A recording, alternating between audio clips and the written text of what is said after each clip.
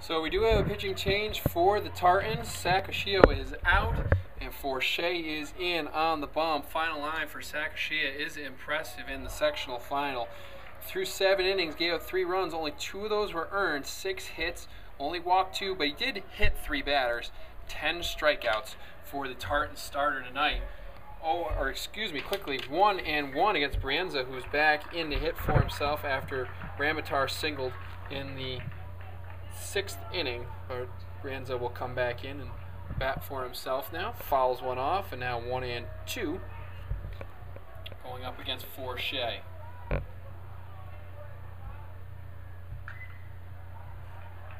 Brienza's able to foul one off and just spoil it for now.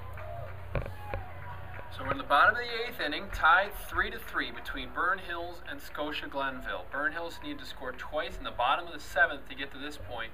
Tartans have a 10-6 hit advantage so far.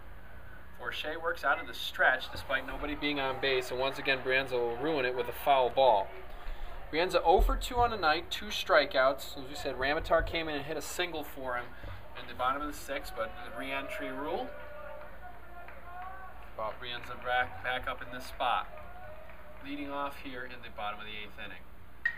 Forshea, a little curveball. Brienza's able to pop it down the left field line, but it's going to be out of the reach of Stewart down that left field line.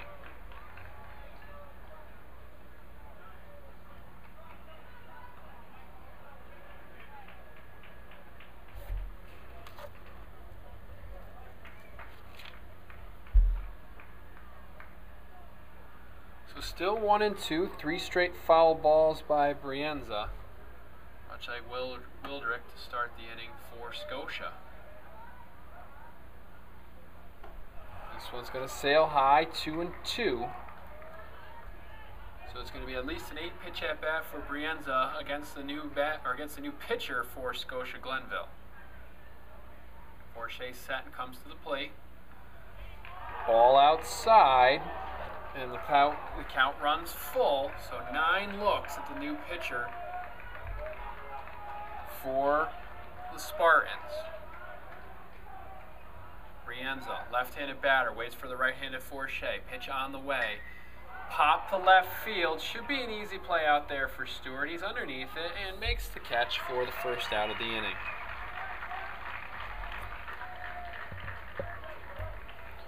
So David Russell, the catcher, comes up now. 0 for 3 on the night, 2 strikeouts, 1 back in the 2nd, 1 back in the 4th, and he failed on a bunt attempt in the 6th inning. Ended up not hurting Burn Hills ultimately, but wanted to lay one down there and move the runners up and failed to do so. First pitch bounced in by Forshea.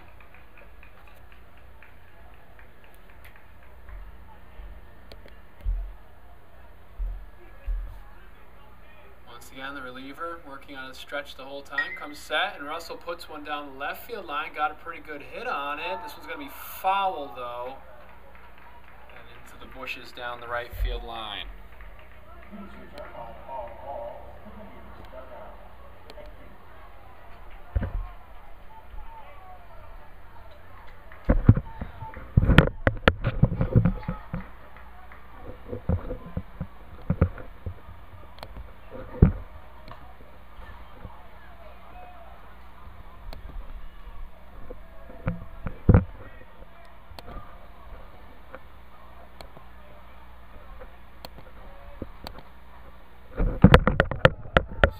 Inside cheddar for Russell to move out of the way.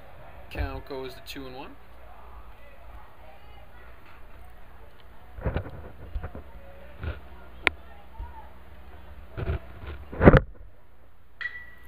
Oh, excuse me, swing and a grounder down to the third base. Throw across the diamond made by Wildrick, and 2 men up, 2 men down for Burn Hills in the 8th inning. Skylar Myers comes to the plate.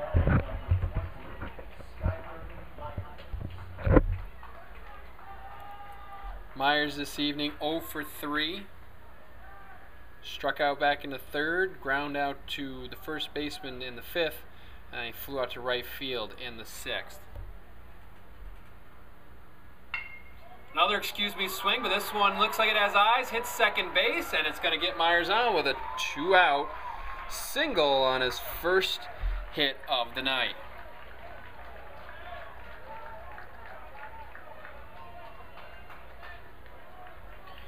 So it brings it back around to the top of the lineup. Rob Knights. If he could find a spot for one in a gap, Myers might have the legs to get around the bases and win the game for Burn Hills. So runner on first, 2 down. Bottom of the 8th inning. First pitch to Knights is low for a ball. Makes it 1-0. Knights 2 for 4 on the evening. Couple of singles. He singled and scored back in the 3rd.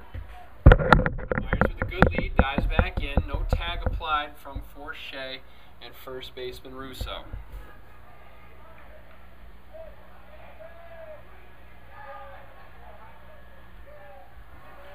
Forshea comes set. Myers is off with the pitch. Hit is going to be a flare out to left field and going to dunk it for a hit. Myers sees it in front of him though, and he's going to have to wait at second base. He is in scoring position though as he moves up on the single by Knights. Brett Dennis comes to the plate for Burn Hills.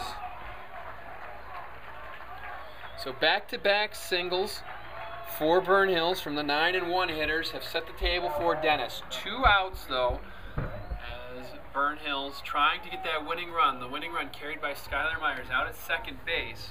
Forshea, ball on his hip, looks in for his sign.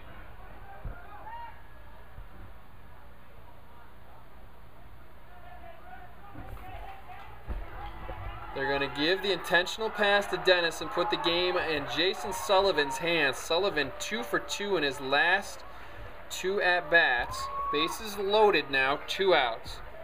Sullivan cranked a triple to dead center field his last time up and scored the game-tying run for Burn Hills in the bottom of the 7th inning. 2 for 4 on the night with a single and a triple. Pitch from Forshea down the middle, hit to the left side. This will be handled by the third baseman Wildrick, and we're going to go to the 9th inning, tied at 3. The strategy pays off.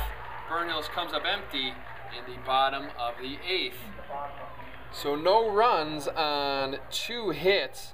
The bases were left loaded. We're headed to the top of the 9th here at SaratogaCountySports.com.